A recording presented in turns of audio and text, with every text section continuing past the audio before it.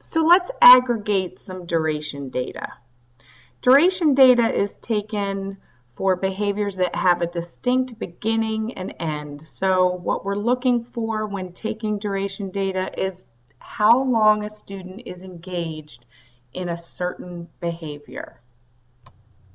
For example, how long a student is out of their seat, how long a student is out of the room, the amount of time spent crying, reading, writing.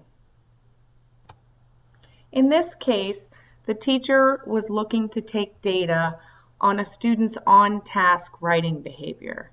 And it was defined as putting the pencil on the paper to form words, looking at the paper, or reading the student's own writing during daily writing activity.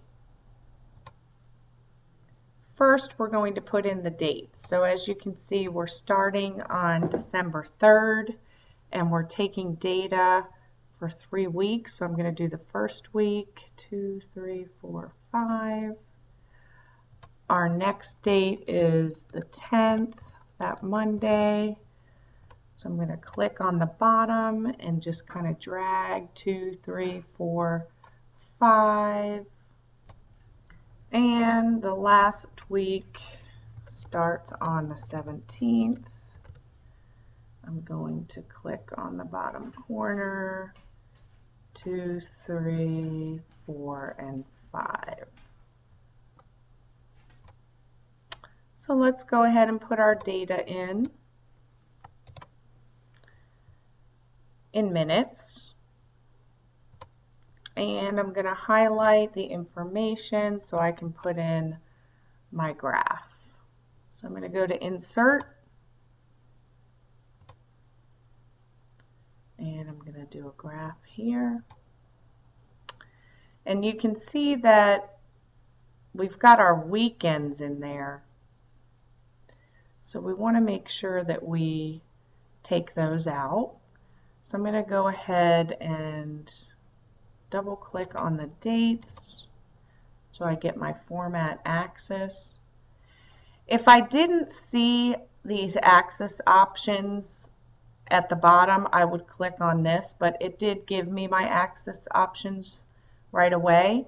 And I'm going to choose text axis. And as you can see, it gets rid of those dates that were weekends. Okay.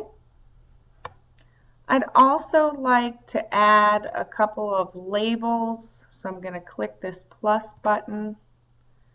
And I'd like to have axis titles. So I'm going to choose that. And I'm going to go ahead and change this y-axis to say duration in minutes.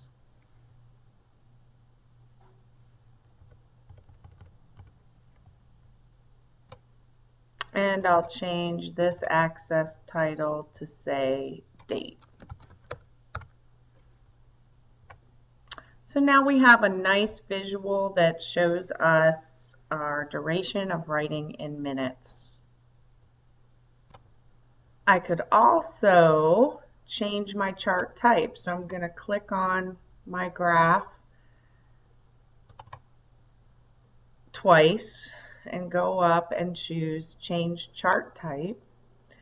And I get a choice of many graphs, but I'm going to choose a line graph with markers. And okay. And here's yet another way to look at our data.